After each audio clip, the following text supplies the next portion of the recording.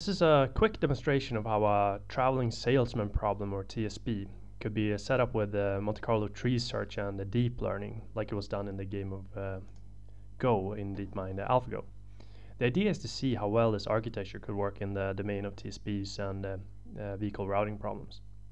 So say that we have a TSP with 8 nodes, and we have a different start and end location. It's one of the many versions of TSPs. And we now want to find out what the order is to pass through all these nodes from the blue to the red with a minimal total distance traveled. We can see here that there are 6 possible first moves, and we now give one thread worker to each of these moves and roll out paths from them in the following way.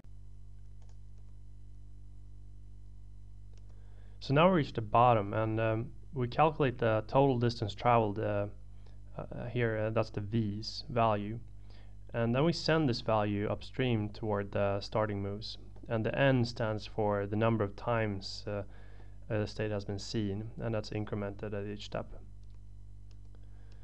And then we do another rollout the exact same way and send back the values upstream, and they are updated by an incremental mean. So then we have the most promising state, which is this one, and then we move down one step, and then we start the same procedure from here. So we start new workers for each possible move, and then we do more rollouts.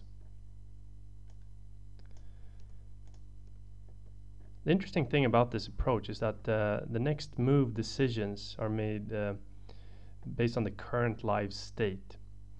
So say that we put in changes to the map in the middle of this procedure, it can actually adapt to these changes and output like different solutions based on what it deems the most promising at the moment.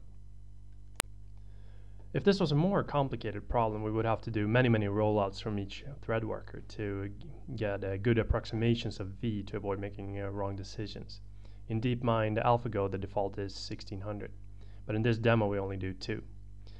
We also don't need to store the whole tree. We can throw away branches that aren't looking promising. So I'll show that in another example with a slightly more difficult 16-node TSP. So it's a little hard to see, but there are 16 nodes in there, and we're moving from top left to bottom right. And it's doing 3 rollouts per state thread worker, and throwing away bad branches at each level. We can note that at this stage it has no idea what the optimal solution is, but it keeps moving forward based on the most promising values that are coming from beneath. This is called Monte Carlo tree search, and the next step is to link up all of these images that are created in this tree to a convolutional neural network architecture that can learn to estimate how promising these paths are without doing any rollouts at all.